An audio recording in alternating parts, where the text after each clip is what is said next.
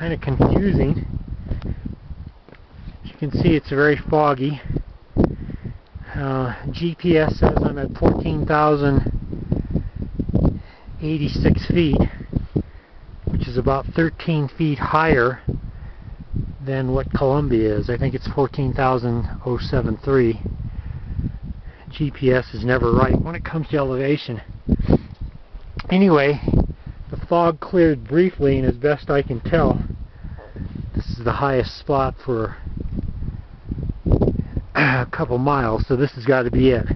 I can't find the summit register, but another indicator is that there was a summit register here, as the typical anchoring cable is still in place, but I don't see the summit register. Anyway, this was kind of a difficult hike. Took me 3 hours 40 minutes to get up here, probably a little longer than I expected, but it rained really hard last night, and the fog just made route finding virtually impossible. In fact, it seemed to be so thick down at the trailhead, down at 9,000 feet, I couldn't even make a waypoint for the GPS.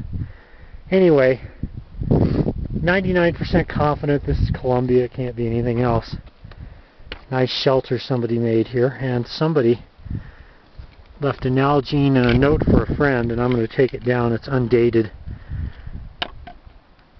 but it said something about, if you aren't here by noon, turn back. So it's probably from yesterday or the day before, but there's nobody for miles around, and it's pretty exciting. It can get a little discouraging though when you can't tell where you're at in all this fog.